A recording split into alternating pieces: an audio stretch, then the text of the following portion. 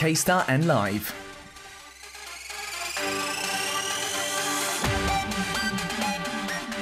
Korea is in the midst of a retro craze these days. The group that took on the new challenge just in line with this trend came to see us on Super K-Pop today. It's a unit group of 동키즈 consisting of Munich and Chechan. Are you ready for 동키즈 Ican and their retro sentiments today? Boys, please say a big hello to our Super K-Pop listeners. 동키즈 Ican 여러분 반갑습니다. 인사 부탁드리겠습니다. 네, 인사드리겠습니다. 둘, 셋. From East World. 안녕하세요, 동키즈 아이캔입니다. 반갑습니다. I'm loving this already. Good energy, good energy. Boys, you want to say individual hello as well, please? 한 명씩 더 개인 인사 부탁드리겠습니다. 네, 안녕하세요. 동키즈 아이캔 문익입니다. There we go. 아직 익숙하지 않죠, 지금. 괜찮습니다. 네, 안녕하세요. 동키즈 아이캔 재찬입니다. Fantastic. Munich almost just said 동키즈 Ican. Munich and Chechan are with us. Brilliant. Well, it's obviously your first time here in Super K-Pop. How does it feel to meet all the listeners abroad, guys? 이제 Super K-Pop 첫 출연인데 오늘 네. 이렇게 해외 청취자분들과 만난 소감이 어떤가요? 이렇게 또 색다른 프로그램에서도 저희 쌤 DJ님과 함께 이렇게 방송할 수 있게 돼서 되게 영광이고 저 열심히 즐기다 가도록 하겠습니다. 놀다 가요. 알겠습니다. 지금 저랑 논다고 생각하고 재밌을 것 같아요. 아, 감사합니다. It's gonna be good. It's gonna be good. So, Chechan was saying that obviously it's a little bit different. They've been on some other shows here at Arirang, but it's a little bit different coming onto Super K-Pop with me, and they're gonna have a good time, I think, for the next hour and leave us. All right. So actually, the members of 동키즈 are appearing on Music Access, which is another show here at Arirang Radio. What do you think of the vibe here at Super K-Pop? Is it a bit different? 이제 멤버분들은 아리랑 라디오 뮤직 액세스에서도 네. 활약 중이잖아요. 네. 슈퍼 K-pop 분위기 어떤 것 같나요? 좀 다르나요? 아직 뭔가 조금 더 맛을 봐야 알 것 같아요. 그러면 20분 뒤에 다시 물어볼까요? 아, 이 질문은. 네. 좋습니다. 근데 저랑 하니까 좀 다르죠? 네. 그럼. 너무 큰 형이니까. 아니에요. 그런 뜻은 아니고 어떤 거 뮤직 액세스 지금 재밌나요? 어떤 진행하고 있나요 거기서? 지금 아이돌 클래스라고 그 이제 해외에 계신 청취자분들께 한국어 가르쳐드리는 수업을 하고 있습니다. 저도 좀 가르쳐주세요 오늘. 너무 가르쳐드리는 게 아쉬운 부분이 너무 있어서. 네. Okay. Good. It's going to be fun. Right, so they're not quite sure about the vibe here at Super K, but they need a bit more time, I think, to know what kind of show we're about. I'm going to ask them this 20 minutes later then. But yeah, no, they're at Music Access, they're doing something called Idol Class, which is where they kind of teach Korean to the listeners and stuff. Maybe they can do a little bit of that for us here on Super K-Pop as well. Now, of course, 동키즈 is a group with 5 members, and Munich and Chechan are here as a unit group, 동키즈 Ican. How did the two of you get to be in this unit group? 이제 이 새로운 유닛으로 찾아왔는데 어떻게 이렇게 두 멤버로 유닛을 결성하게 됐나요? 사실 이제 여름에 청량한 노래가 잘 어울리잖아요. 그쵸.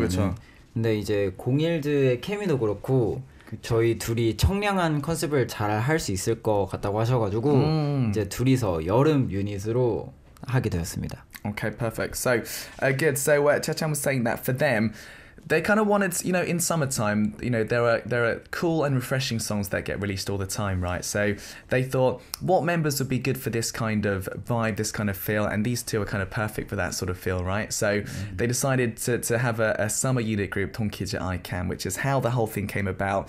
What about the meaning behind the team name as well? 제 팀명은 뜻이 따로 있나요? 네, 바로 저희 본명이 문익이랑 재찬이거든요. 네, 끝에 2글자씩 따서 아이캔이라고 지었었어요.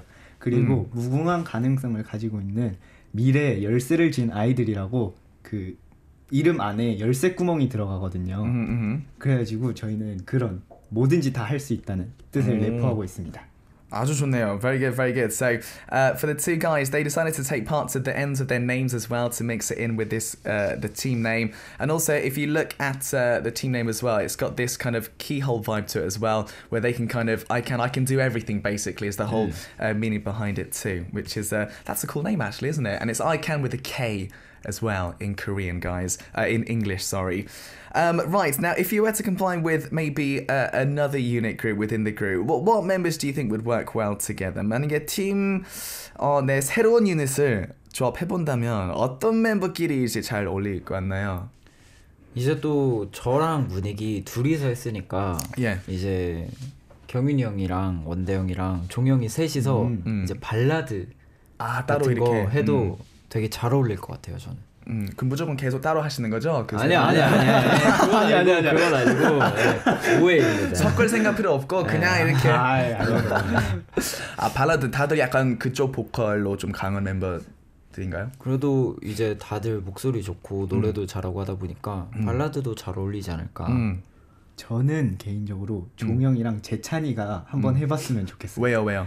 약간 성격이 상극이거든요. 서로 많이 달라가지고 뭔가 그런 케미가 일상 속에서 되게 많은데 많이 못 보여드린 것 같아요. 아주 좋을 수도 있고 반대로 아주 안 좋을 수도 있죠. 그죠? 그게 제가 보기엔 좋을 것 같아요. Okay. Good. So, firstly, we had Chachan saying that the other three members, they could do their own unit group, like maybe a ballad group. They're all very good singers. I kind of joked around saying keep it separate. But then also you could have like Chachan with another member together who have completely different personality. 어떤 member였죠? 종현, yeah. 종현 together. They could be a team because they're so different in terms of their personalities in their daily lives. That could go very well or very badly at the same time, right? That's a tough one as well. Interesting. Well, we'll wait to see what kind of unit groups will come out in the future. Now, the two of you already showed your chemistry because Munich and Chechan both appeared in the web drama 좋아서 구독 중. 네. Yep, subscribing because I like you. What's the difference between acting together and being on stage together? 이제 두 분이 그 웹 드라마 나오셨잖아요. 네. 좋아서 구독 중. 이제 함께 이렇게 일을 하셨는데 가수로 무대에 서는 것과 배우로 이제 연기하는 것 어떤 점이 가장 달랐나요? 저는 이제 느끼기에 이제 가수 쪽은 무대에 서서 그 큐가 들어가면은 막 여러 가지 음악도 들리고 같이 춤도 추니까 시끌벅적하잖아요. 네네네. 근데 배우로서 큐가 딱 들어가면은 다 조용해지고 저희한테 딱 집중이 되는 그런 차이점이 되게 크게 느껴졌어요. 아유, 되게 부담스러울 것 같아요. 상상만 해도. 그렇죠? 초반에는 되게 많이 긴장했었어요. 최찬 씨는요? 저도 연기가 처음이다 보니까 되게 긴장을 많이 해가지고. 그렇죠. 그리고 이제 현장에서 저희 촬영할 때는 진짜 조용하잖아요. 사람도 많지 않아요? 뒤에? 엄청 많아요. 몇 명 정도 있나요? 한 저도 10분은 넘게 있는 것 같아요. 한 10분, 20분? 감독님도 계시고. 네. 그래서 네, 되게 떨렸습니다. Okay, cool. So, firstly, Munich was saying that it's very different, I think. For example, when the two of them are doing music together when they're on stage, as soon as the cue comes in, the music comes out, it's very loud, they do their thing. But when they're acting together in a scene and all the focus is on them, everything is very quiet. Very quiet like this. Everyone behind the camera, not saying anything. And Chechan was also saying it's very nerve-wracking. All the focus is on you. And they were quite nervous indeed. Good. Well, today we can be very loud and we can play lots of loud music today, which is a good thing. Thanks to your teamwork, July 7th, the first 동키즈 project, 동키즈 아이캔 single album You was released. Please do tell us all about the album. 7월 7일이었죠. 첫 번째 동키즈 프로젝트 동키즈 아이캔 싱글 앨범 You가 발매됐습니다. 네. 어떤 이 박수. 좋아요. 신났어요. 너무 이뻐요. 앨범 보니까. 그러면 너무 앨범 이쁘고. 얘기가 나온 김에 저희 DJ님한테 진짜요? 네. 아유 감사해요. 땡큐. 진짜 감사합니다. 잡지 같아요 뭔가. 메시지도 있습니다. 생방하면서 이렇게 받는 거 거의 처음인 것 같은데. 아주 감사해요. 감사합니다. 편지도 썼습니다. 편지요? 맨 앞에. 그냥 간단하게. 아주 예뻐요. 제가 감사합니다. 이따가 꼭 읽을게요. 감사합니다. I'm gonna read. They wrote a little letter for me, listeners. Look at that. To Sam Carter, TJ 님 as well. 다음에 형이라고 부르면 안 돼요? 알겠어요. Okay. 좋죠. They're gonna call me older brother from now on. Brilliant. So this is the album. Please do tell us all about it, please. 어떤 앨범인지 직접 소개 부탁드릴게요. 네, 저희 동키즈 아이캔의 첫 번째 데뷔 앨범 U는 90년대 뉴잭 스윙 장르의 곡으로 요즘 너무 덥잖아요. 맞아요. 요즘 여름의 더위를 한 번에 날려버릴 수 있는 그런 곡입니다. Perfect. So there we go. Chachan was talking about this new song. So you basically, we're going back to the 1990s, yes? Yeah. This is where we're going back to. A new jack swing, one of my favourite genres from the 90s as well. It's that kind of track which can kind of blow away all the hotness, the warmness from the summer, keep you cool, I think, as well. What did you want to show in this album? 이번 앨범을 통해 어떤 모습을 보여주고 싶었나요? 뭔가 저희가 상큼함과 에너지를 열심히 모아서 왔거든요. 그래서 무대에서 진짜 에너지가 넘치는 모습을 보시고 에너지를 받아가셨으면 좋겠습니다. 딱 여름엔 맞네요 이게. 맞아요. 오늘도 그 에너지 부탁드리겠습니다. Okay. Good. So they really wanted to show their proper energy as well today. And if you watch the stage, I think you can definitely feel that. And hopefully they can bring a bit of that for us today as well. Now, also, Kirin, the musician drawing attention in the K-pop retro craze, works with producer Bronze. How did you feel when you first heard this song, you actually? 요즘 K-pop 그 레트로 열풍에서 주목받는 뮤지션 기린과 프로듀서 브론즈와 함께 작업을 했잖아요. 네. 유 이제 처음 들었을 때 어떻나요?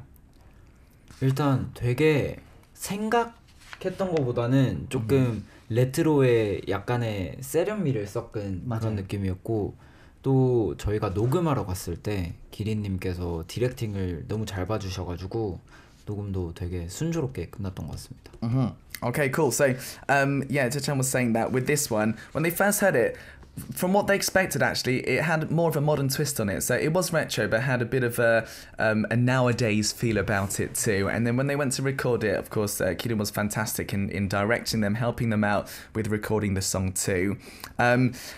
What about killing parts? I'm really curious about this. If you could choose your own killing parts, what would those be? 이제 문익 재찬이 각각 이 곡의 킬링 파트를 뽑아 본다면요.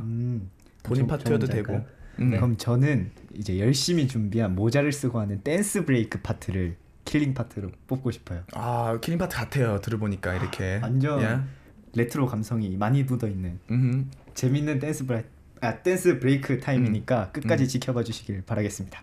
Ah, 좋습니다. Good. So Munich was saying that for him, there's a part where there's like a dance break and he's got a hat on and there's a particular sort of part where you can really feel that retro feeling in the song as well with that dance break. 아쉽게도 방도 작고 모자도 없고 보여줄 수 없겠네요. 그쵸? 음악 방송으로 보여드리도록 하겠습니다. Okay. Music shows. We can't see that today. We've got a small room, no hat, but you can go watch out for the music shows as well. Okay, cool. 재찬 씨는요? 저는 또 이번 노래가 되게 상큼하고 발랄한 곡이잖아요.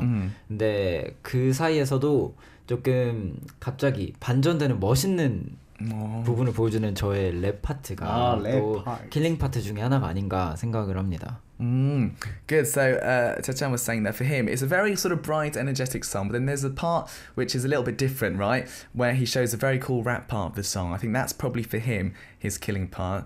혹시 짧게 부탁드려도 될까요? 아주 짧게. 아주 짧게요. 네, 아주 짧게. 나는 널 위해 준비된 남자, 너만을 탐구하는 악자. 짧게. I like it. 어쨌든 또 이제 불러주실 거잖아요. 네. 그죠? They're gonna do it live for us later. A very short version. Very cool. He's got very cool tone, hasn't he, to his voice. 톤이 아주 멋있네요. 톤이. 감사합니다. Very cool. Good. Now you mentioned the dancing. Is there another point, the choreography for the song as well? 이제 아까 안무 말씀하셨는데 다른 포인트 안무도 있나요? 이 노래에? 저희가 동전 줍는 댄스라고 저희 바로 사비 하이라이트 부분에 바로 들어가는 안무가 있어요. 그게 스토리가 있는데 점점 가면 갈수록 동작에 하나씩 살이 붙어져서 저희도 하기가 엄청 힘들어서 열심히 진짜 오랫동안 연습했어요. 너무 궁금한데요? 어떤 춤인지? 잠깐만 한 포인트만 보여드릴까요? 아주 좋죠. 잠깐. 아주 좋아요. So basically, this is a dance which is in the chorus part, the hook part of the song, where it kind of keeps developing like a story. So it's quite difficult. They spent a lot of time practicing this one. 네, 한번 봅시다. 5, 6, 7, 8. 아이고 이것만 봐도 굉장히 어려울 것 같아요. That's really good. 이게 처음에는 노래가 조금 느렸거든요. 근데 이게 노래 박자도 이제 신나게 하기 위해서 빠르게 하다 보니까 BPM을 올렸거든요. 그러니까 이게 또 동작이 빨라지다 보니까 힘들더라고요. Wow, okay. That looks really difficult actually. So Jechan and Munich were both saying that. So that's the dance they just did. It does look quite difficult, doesn't it? Jechan was saying that the song actually was sped up a little bit for the final version. So the dance got quicker, which means, it got a bit more difficult. So excellent. Make sure you check out like the video and obviously the music shows to see like the proper versions of the dances and the killing parts as well. Very nice indeed. Well, I do believe the boys will be doing the new song Euphorus live in the studio. So boys, when you're ready, 이제 바로 이 곡 지금 들어보려고 하는데요. 네. 특별히 라이브로 준비하셨다고 네. 들었습니다. 오케이. 맞습니다. 숨찬 거 아니죠? 괜찮죠? 네, 괜찮습니다. Okay, 준비해주세요. Listeners, keep those messages and questions coming in for the 동키즈 아이캔 members. We'll try to go through more questions and stuff later on in the show. But for now, it's their latest song, You, live in the studio. 준비되셨나요? 네, 준비됐습니다.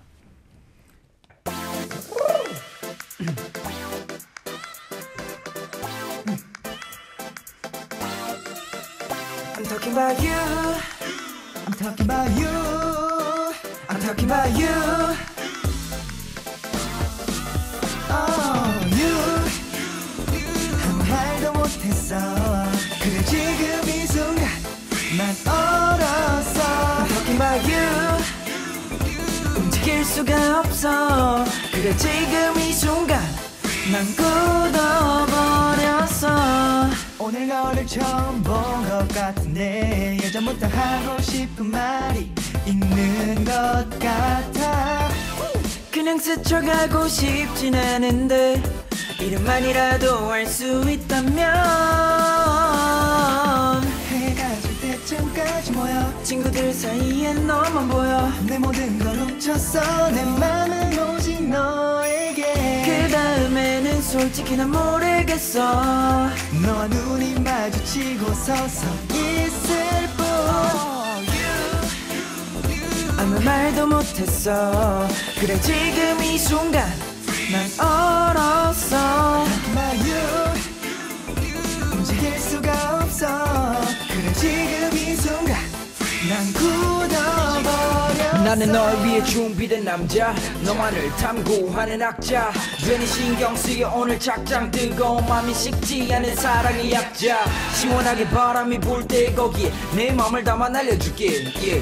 너의 눈빛도 아껴볼래 사랑이 죄라면 난 악랄한 죄 해가 질 때쯤까지 모여 친구들 사이에 너만 보여 내 모든 걸 훔쳤어 내 맘은 오직 너에게 그 다음에는 솔직히 난 모르겠어 너와 눈이 마주치고 서서 있을 뿐 아무 말도 못했어 그래 지금 이 순간 난 얼었어 움직일 수가 없어 그래 지금 이 순간 난 굳어버렸어 Now break down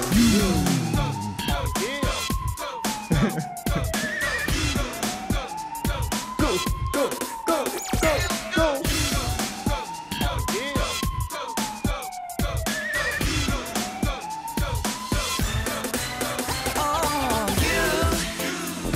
아무 말도 못했어 그래 지금 이 순간 난 얼었어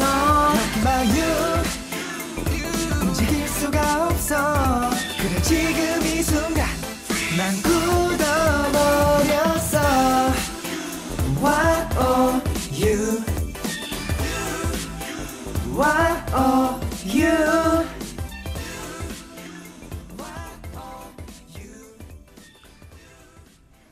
Oh, so good.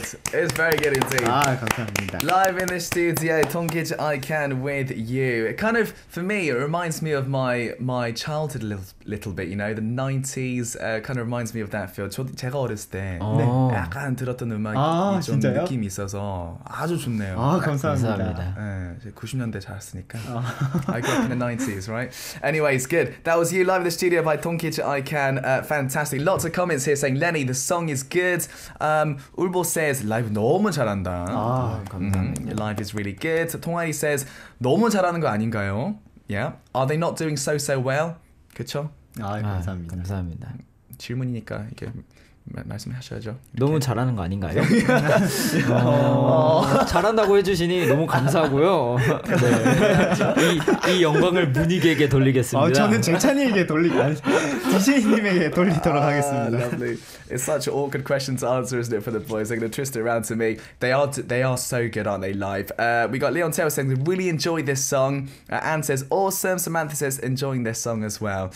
Good. Well done, guys, for getting those in. Make sure you keep those coming. Now, both the members, actually, of 동키즈 아이캔 were both born in 2001. So you're turning 20 this year. And I really wonder about the kind of, songs in K-pop that evokes retro nostalgia for you guys. 이제 두 분이 2001년 네. 생이죠. 네. 올해 20살이 된 여러분에게 레트로의 향수를 불러일으키는 K-팝 어떤 곡일지 궁금한데요. 저랑 좀 다를 거 아니에요, 그렇죠? 그렇죠. 저희는 이제 뭐 슈퍼주니어 선배님의 쏘리 쏘리. 그게 레트로인가요? 네, 그게 저희한테는 이제 그럴 수도 저는 있죠. 제일 인상 깊었던 게 엑소 선배님의 으르렁. 맞아. 으르렁이 레트로라고요? 그때 초등학생 때. 초등학생 때. 그렇죠. 그때부터 음악을 원래 들으니까. Wow, this is really interesting. So the two boys are talking about their retro songs. Chechan went for Super Junior, Sorry Sorry. For him, that's a retro song. And then Munich says EXO's Ururong Growl. For him, that's proper retro as well. So it just shows their age, doesn't it? 20 years old in Korea. Fantastic. Good. Now, listeners, I thought we'd do something fun next up with the boys. So while getting to know each other, I'm sure you know a lot about each other's charms. So we got this ready. It's called Time to Tell You Everything About the Friend I Know, called 내 친소. Okay? So we asked the guys for drawings and words to introduce each other, basically. So let's get going with this. 이제 두 분 만난 지 얼마 됐죠? 2년 반 넘었어요. 네, 2년 반. 네. 많이 친해졌나요, 이렇게? 아니 뭐 재찬이가 항상 저를 좋아해가지고 쫓아다녔거든요. 그래요? 네. 지금도 혹시 그러나요? 맞아요. 그쵸. 아닌가요? 반대인가요? No, okay. So Munich was saying Chechan follows him around because he likes him so much. He's saying no to that. But they've known each other about 2 years and a half. So we're going to do this one. 내 친구를 소개합니다. 일명 내 친소 코너입니다. 내 친소. So I'm going to give these two to you. 이거 드릴게요. We'll have a look and see what the boys have written. So, 문익 씨부터 가볼까요? 네. 보여주세요. 따란. Okay. So this is what he's written. 궁금한 게 너무 많아요. 너무 많은데요. 하나씩 설명 좀 해주세요, 일단. 네. Okay. 일단 Yeah. 이 여기 보이는 얘 쭈꾸미인가요? 어떻게 되냐? 꼴뚜기인가요? 쭈꾸미죠. 네. 쭈꾸미. 쭈꾸미. 항상 재찬이가 그리는 이모티콘. 이게 it's octopus, right? 네. 그쵸? 맞습니다. 오징어인가요? 쭈꾸미? 쭈꾸미가 낙지 네, 같은 네. 거죠. 조그만 거. 네. 네. Okay, so tiny little octopus is an emoticon that he draws. 이 많이 그린 이유가 있을까요? 그냥 제가 만든 이모지 같은 느낌이라서 되게 귀엽잖아요. 그리고 너무 귀여워요. I like this. He just likes drawing cute little emojis, basically, and emoticons. So for him, this is his one, which is quite nice. I like it. Okay. 그리고 뭐 또 있죠? 그리고 여기 파이다만 그 패드. 파이썬. 오케이. 이해했어요. 순간 내가 나이 때문에 못 알아듣는 건가? 막 생각했어요 지금. By the way, 쭈꾸미 is short arm octopus, so that's the small octopus we did there. So this is a screen, touch screen. Yeah, okay. 그리고 그걸 항상 넣어 다닐 수 있는 자그마한 가방. 큰 가방은 항상 안 매더라고요. 조그만 가방. 네, 조그만 가방. 오케이. 그래서 그 터치 스크린으로 뭘 많이 주로 하시는지 이제 씨가. 영상 찾아보고 이제 또 노래 듣기도 하고 그렇습니다. Okay. So Jetan uses this touchscreen for looking at videos, for listening to music, all of the stuff that you can do on there. Okay, cool. 그리고 여기 잘생긴 재찬이 미모가 있고 그 위에 이제 재찬이의 평소 표정이거든요. 근데 마음은 웃고 있다. 그저 표정일 뿐. 오케이. 그림 조금만 더 이쪽으로 와주세요. 마이크 때문에. Okay, there we go. So the one at the bottom is good looking Chechan.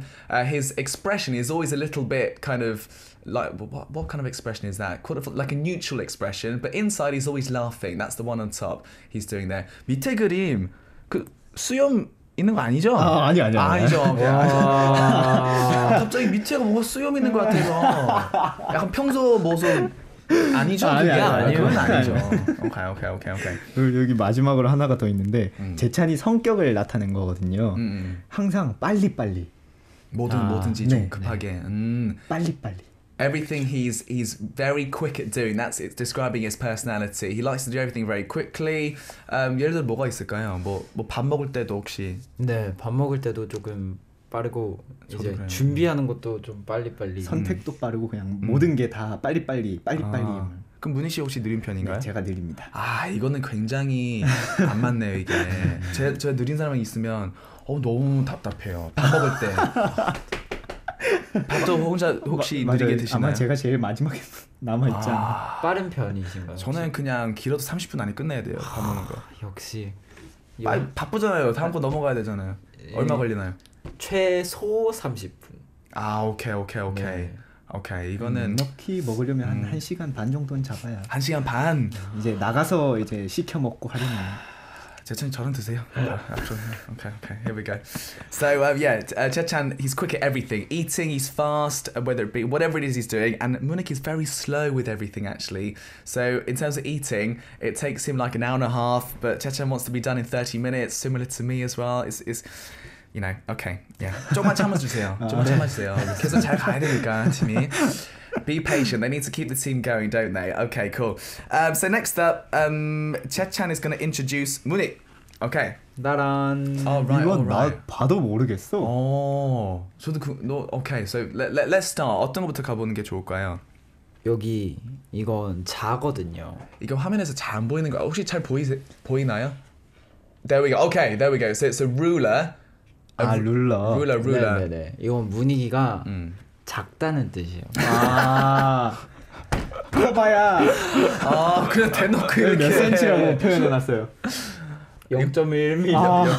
0.1mm. 오케이. 감사합니다. 그리고 여기 옆에 오징어는 이게 그 오징어가 아니라 문익이가 숙소에 있을 때 말린 오징어를 되게 많이 먹어요. 근데 그게 말린 오징어가 냄새가 심한 거 아시죠? 그 이제 그거를 한번 뜯기 시작하면 숙소에서 음식물 쓰레기 냄새가 난다는 점. 그렇죠. 그리고 오래 남잖아요. 그렇죠. 이거 힘들죠. 딱 불만이 많네요. So firstly, 자꾸 재찬이가 먹는데 눈치 줘요.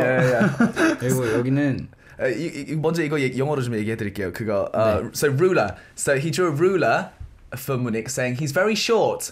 0.1 centimeters, I think, but he's not really that short. He's not that short, is he? And then there's a squid. He loves eating dried squid, basically at the dorm.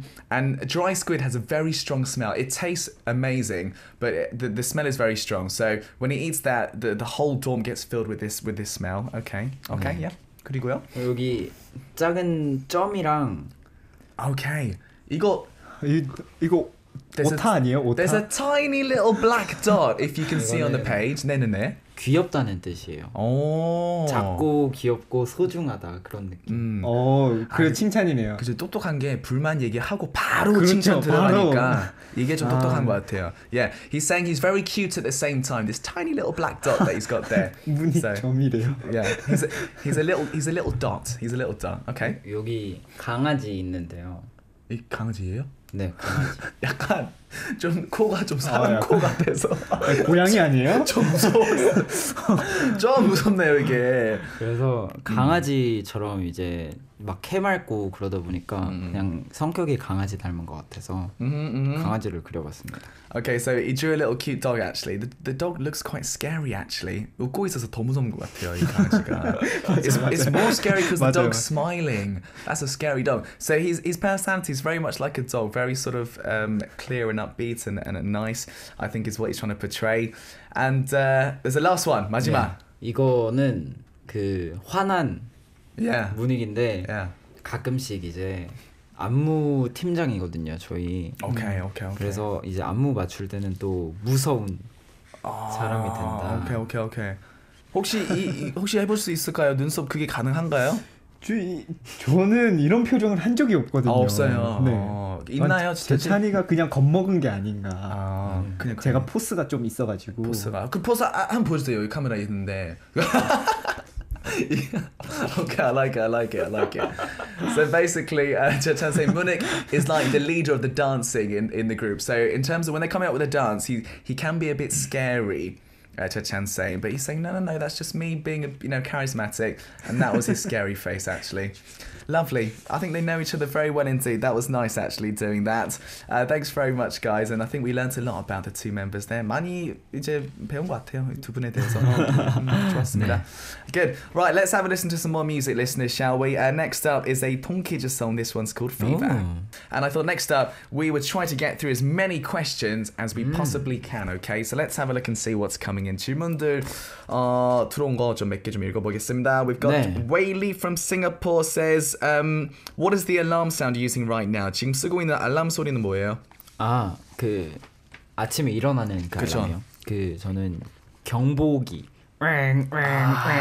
그 소리 씁니다. 오케이. 저는 이제 뭔지 모르겠는데 그냥 딱 기본 설정. 두 분 다 잘 따라가요 이거. It's good. Those are the two alarm sounds, the warning sound and then the basic one that they have. 잘 일어나시나요 아침에? 아니요. 그래요? 소리 그렇게 큰데도 잘 못 일어나요. Even with a loud sound like that, they can't wake up actually. Good, thanks very much, Whaley. What else do we have? What is the one thing you love about being in the first unit group of 동키즈? 이제 첫 번째 동키즈 유닛 팀이잖아요. 네. 제일 한 가지 제일 좋은 점이 뭔지? 일단 없나요, 좋은 점? 사람이 적어서 그런지 대기 시간이 조금 더 늘어난 느낌이에요. 준비 시간이 짧다 보니까 그 사이에 다른 걸 더 준비할 수 있어서 그거는 편했던 것 같아요. 그쵸. Okay. So obviously because there's less members, they have lots more time to do other things and get other things ready at the same time, which is good. Thanks very much to you, Samantha. What else do we have here? We've got Christine from the Philippines who writes into us as well. What's your favourite food these days? 요즘 좀 즐겨 먹는 음식. 요즘 즐겨 먹는 음식 저는 그 샌드위치 지하철 샌드위치. 완전 좋아요 저도. 네, 그거 자주 먹습니다. 진짜요? So he's a big bread lover. So Chachan was saying that a particular long sandwich that they have is a good one that he likes. Okay, 문혁 씨는요? 저도 이제 비슷하게 먹다 보니까 항상 같은 거 먹거든요. 그래요? 네. 이거 좋네요. 이거는 맞네요 이렇게. 네. 딱히 가리는 게 없어가지고. 서로 가리는 게 없어가지고. They're not fussy about food basically. They always eat the same stuff together. Do you have any hobbies that you enjoy doing together? 혹시 같이 즐겨 하시는 취미가 있나요? 취미. 같이 하는? 요즘에는 자주 못했는데 예전에는 또 이게 게임 이제 같이 듀오 모드로 할 수 있는 게임 같은 거 많이 했죠. 두 분이 같이 하셨나요? Okay, that's good. One thing they love to do together is play games together. They can't do it a lot nowadays, but gaming was a big thing for them actually. So the two of them did that. Tazin from Bangladesh says, "Can Munich show his puppy song 애교?" puppy song 애교 좀 보여달라고 하시는데 그게 뭐죠? 그 처음 시작이 뭐였지? 강아지 노래 애교인가? 뭐죠? 고양이 송을 강아지로 바꾼 건가? 뭐 해본 적이 있으신가요? 아무거나 하세요. 오늘 제일 어려웠던 미션입니다. 예. 가사를 모르겠네.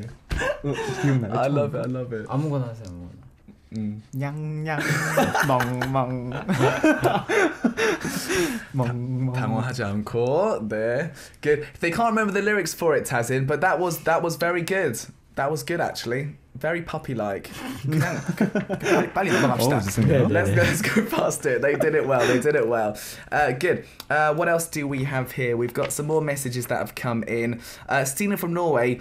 The dance looks so difficult. How long did it take to practice it as well? 이번 안무가 되게 어려워 보이잖아요. 네. 이제 연습 시간 얼마나 걸리나요? 이렇게 완벽하게 마무리하는 게. 근데 사실 그렇게 오래 걸리진 않았어요. 한 맞아요. 2주? 이게 한 동작이 힘들었던 거여서 그 부분만 잘하면 서로의 이제 느낌대로 쳤으면 했었던 게 레퍼런스이기 때문에 딱 그 동작만 되게 열심히 했습니다.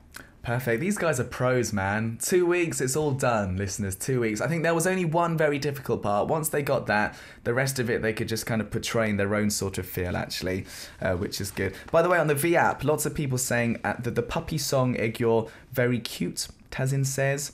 Cute. 감사합니다. 한 게 없는 것 같은데. Yeah, very cute indeed. Yeah. 최현 says 아니 아니었나 봐요 그게. 뭐 모르겠네요. 죄송합니다. 뭔지 알려주세요. puppy song 애교. Tell us what the puppy song 애교 is. We'd love to know. Good. Right. What else do we have here? We've got some more actually. We've got Anna from Russia writing in. Would you like to try writing music or lyrics for your future songs? 혹시 앞으로 뭐 작곡이나 작사할 생각이 있으신지? 지금 재찬이가 저희 팀 내에서 작곡이랑 작사하고 있거든요. 네, 사실 이제 동키즈가 레트로적인 노래들을 많이 했잖아요. 네. 근데 이제 앞으로 조금 더 세련된 멋있고 그쵸. 그런 곡을 하면 이제 또 제가 동키즈에게 곡을 선물해 줄 수 있지 않을까 생각을 합니다. Lovely. 멋있네요. I like it. I like it. So Munich was saying Chechan is actually doing lots of writing of songs in the group, and I think obviously they've done something retro here, but in the future doing some cooler songs as well. I think he'd love as a present to kind of make a song for 동키즈 as well. So that would be excellent, wouldn't it? Good. Thank you to Anna from Russia as well. And unfortunately, we have pretty much come up towards the end of today's Super K-pop with 동키즈 아이캔 with us today. Do you want to tell us how it was for you guys today as well? 이제 뭐 인사 시간이 다가왔는데요. 시간 네. 빠르죠? 되게 빠르네요. 어떠셨어요 오늘? 일단 이렇게 저희가 라이브도 이렇게 하면서 부른 게 너무 오랜만이어가지고 긴장을 많이 했었는데 되게 재밌게 해주셔가지고 잘한 것 같아서 감사합니다. Very good. So Munich was saying that for him. It's been a while since they've actually performed live actually on something like this, so they were a little bit nervous, but I think they're glad that they finished comfortably, and it was lots of fun for them as well. I'm so looking forward to 동키즈 and 동키즈 아이캔 in the future as well. Do you want to tell us about all the stuff that will be coming up for you as well? 이제 동키즈 그리고 동키즈 아이캔 너무 기대되는데요. 뭐 어떤 모습들 많이 볼 수 있을까요 이번 연도 활동 계획? 이제 올해는 조금 청량했다면 이제 가을 되고 하니까 조금 성숙해진 동키즈를 기대하실 수 있을 것 같습니다. 네. I'm so looking forward to that as well. So good. Tetana and Munich also saying that they've shown this refreshing side to them here because it's summer, of course. But when the weather kind of cools down a little bit, maybe winter coming, they're going to show a more mature side of 동키즈 as well. So I'm so looking forward to that as well. There's lots to look forward to, guys, when it comes to 동키즈 and 동키즈 아이캔. Do you want to say a last goodbye as well? 그리고 마지막 인사 부탁드리겠습니다. 네. 이제 저희가 아직 활동이 조금 남았는데 그때 동안 저희 아이캔의 무대 많이 사랑해 주시고 앞으로 나올 동키즈도 많이 사랑해 주시면 감사하겠습니다. 지금까지 동키즈였습니다. 둘, 셋, 감사합니다. Perfect. So they wrapped up there with, they haven't finished their promotion for 동키즈 아이캔, and of course there's more from 동키즈 to come in the future as well. Thank you very much to the boys for joining us. We'll look forward to seeing them very, very soon indeed. That's the end of today's show. Thank you for joining us, guys. I'll be back tomorrow, same time, same place. This is Super K-pop. I'm your DJ, Sam Carter, and today we're going to end with a 동키즈 song. This one is called Lupang, of course, and we'll say thank you very much. 감사합니다. Thank you. 감사합니다.